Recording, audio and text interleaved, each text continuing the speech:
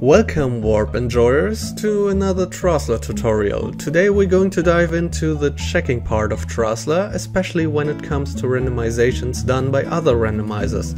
There are some things about it that may be a bit confusing at first, but this video is going to explain them all so that you know how to deal with them. First of all, if you want to check warp connections in a ROM file, whether it's created by TRASLA itself or some other randomizer, you have to click this nice little button right here.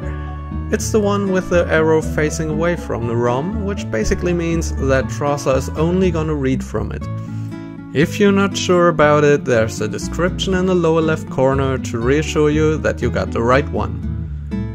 Once you click that button, you will be able to select your ROM file. Make sure that the ROM file fits the game you're trying to check and features one of the in-game languages supported by TRASLA.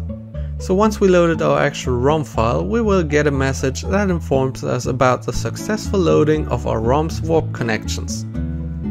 And now we can see absolutely nothing.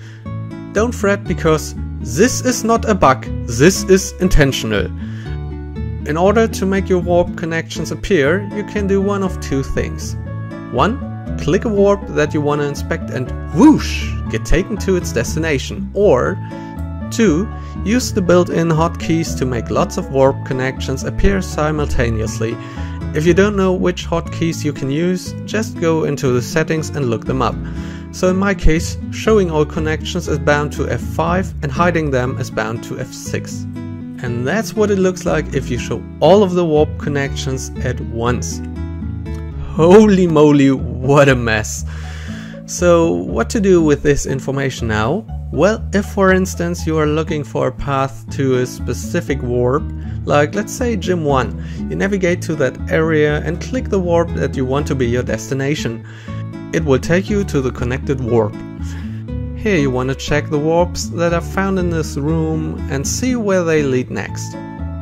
This one's taking us to Umelos City, and this one is getting us to Randomized Town.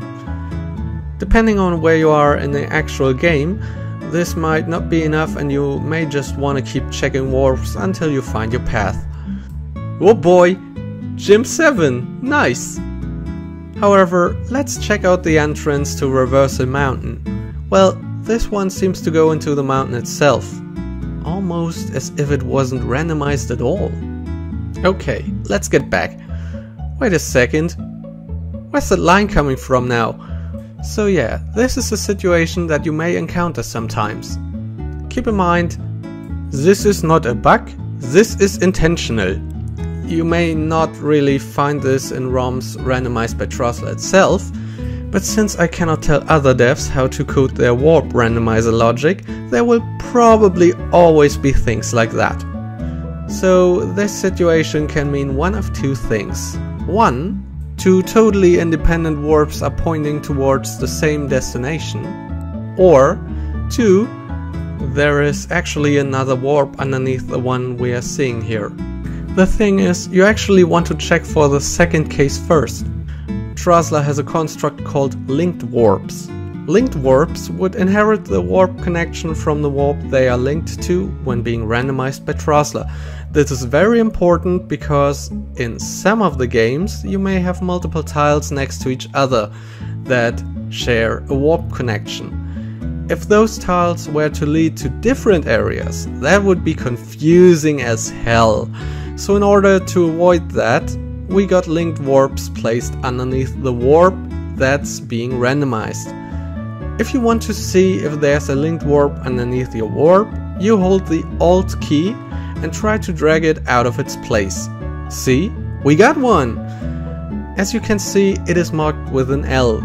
For Luigi, of course, because Luigi always stands in the shadow of his brother, which is actually kinda sad.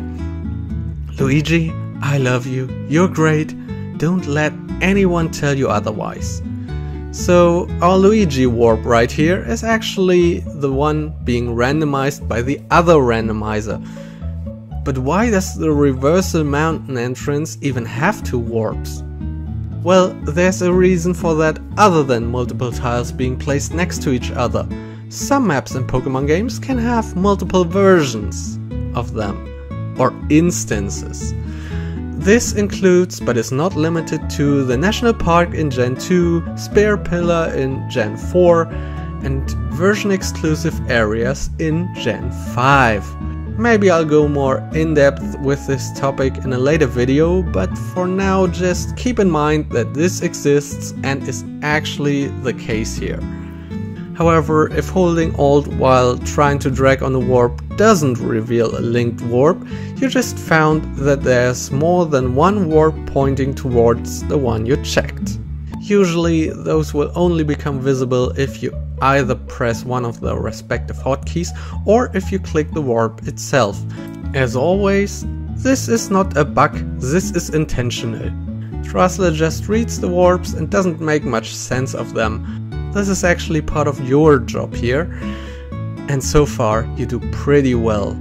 Anyway, in this case, the other randomizer left the inside of that house out of the randomization pool, which means that even though it points towards its original destination, it won't ever be relevant, since there is no way to get into that house other than cheating. Well, unless there is a script in the game that would take the player there regardless, but this isn't really the case here. One last thing to talk about are Uncharted Warps. Since there are lots of warps in the games that are not really relevant to randomizers in some way or another, they may not appear on the map. Those warps could be areas abandoned by the devs that are still found in the code of the game, or areas that are usually not being randomized, like safari zones or battle towers. However, just in case a randomizer does decide to randomize such areas, TRASLA is at least prepared, even though you may not be able to see which area it actually is that you are looking at. The ultimate goal is to update the TRASLA maps in the future to feature as many in-game maps as possible, but for now this might suffice. So that's basically how you use TRASLA to check warp randomizations. If this video was helpful to you, please consider helping an elderly person walk across the street sometime. That's it for this video, and thanks for watching.